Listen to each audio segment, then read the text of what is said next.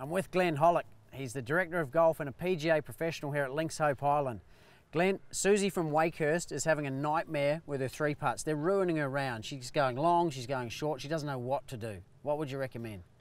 Well, Mary, you're spot on there. A lot of 3-putts do come from poor distance control on the first putt. So that's what we're going to focus on today.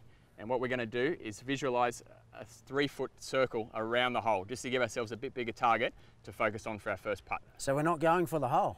No, we're not going to try and hole all of these ones. Our goal here is just to get the ball down in 2. So if we can visualise that circle, make the second putt as easy as we can. Wow, that sounds really easy. Well, let's see how easy it really is. Okay, so like any putt, we've got to read the putt. We've got to pick our line. Always have a practice swing.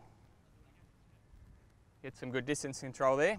Eyes over the ball and a nice smooth stroke. There she goes, down to 3 foot. Well done. And then that's a tap in, isn't it? We should be able to tap that one in from there. Right, let's see how I go. Let's see if I can get inside it. So I'm aiming for the 3-foot circle.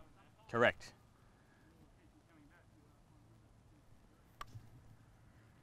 It's going to go underneath. Oh, that's breaking. Look at that.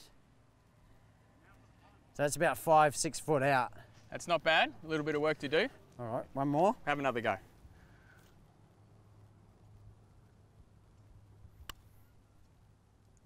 And that might pull up a bit short.